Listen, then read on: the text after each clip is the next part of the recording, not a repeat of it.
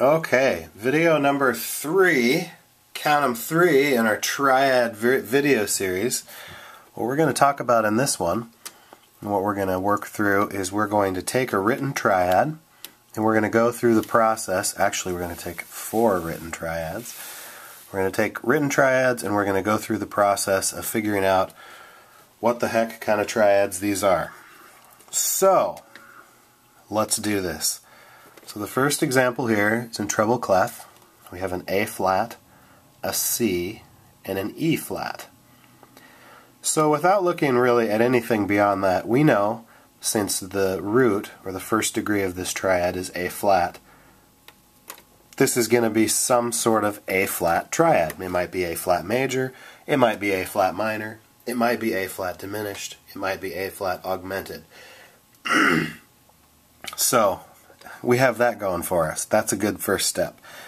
So, the first job after that is we know we need to figure out what is the interval between the first degree and the third of the triad.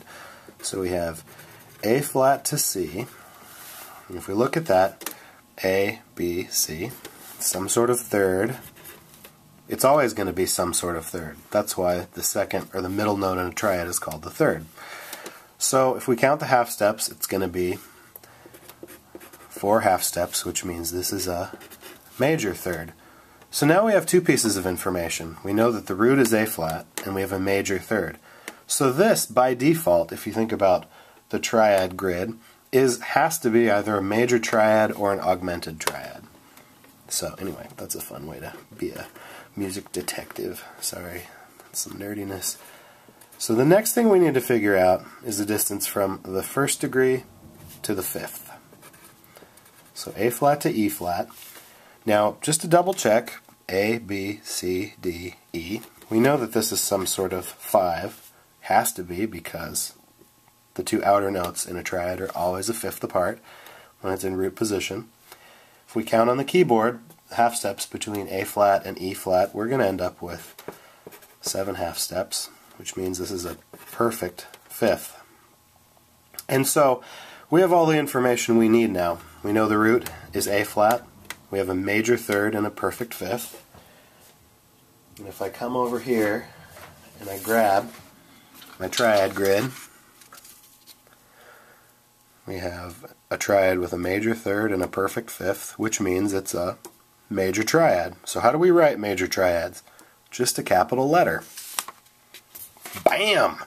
So if we're going to name this, this would be A flat. That's it, because it's A flat major triad. Let's get that out of here. Let's look at the next one. So we're in bass clef. We have C, E flat, and G. So we know this is going to be some sort of C triad. So we need to know the interval between C and E flat, and the interval between C and G. So C and E flat, C, D, E, it's going to be some sort of third. If we count it out on the piano, it's going to be 3 half steps, which means it's a minor third. Then C to G, C, D, E, F, G, some sort of 5th. If we count it out, it's going to be 7 half steps, which makes it a perfect 5th. So if we go to our triad grid, we have a minor minor third and a perfect 5th. Minor third, perfect 5th, which means this is a minor triad. So we're going to use a lowercase letter. The root of this triad is C, so it's going to be lowercase c. Now C is a little bit weird because obviously lowercase and uppercase look the same, so I don't worry about that too much.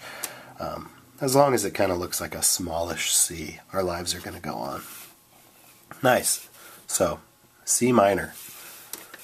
Let's look at the next example.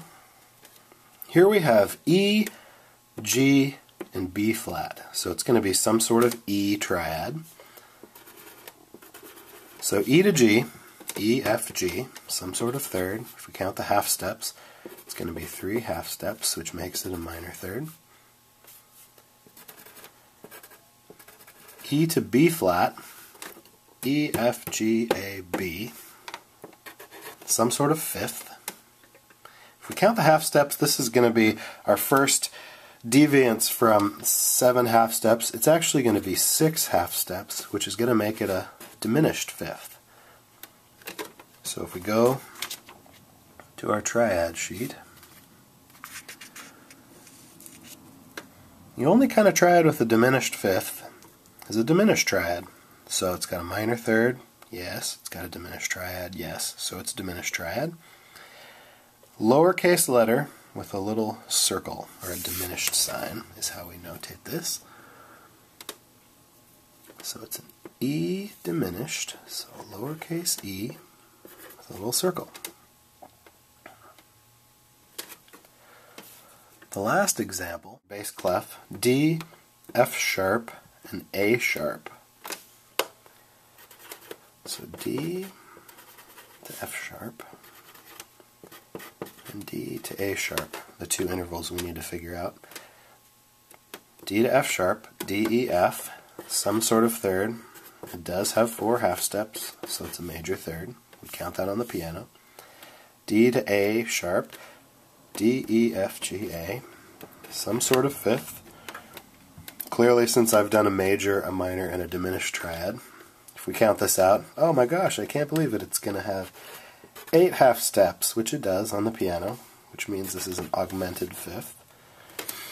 So if we go to our triad sheet, I'm just going to even only show you the one it is.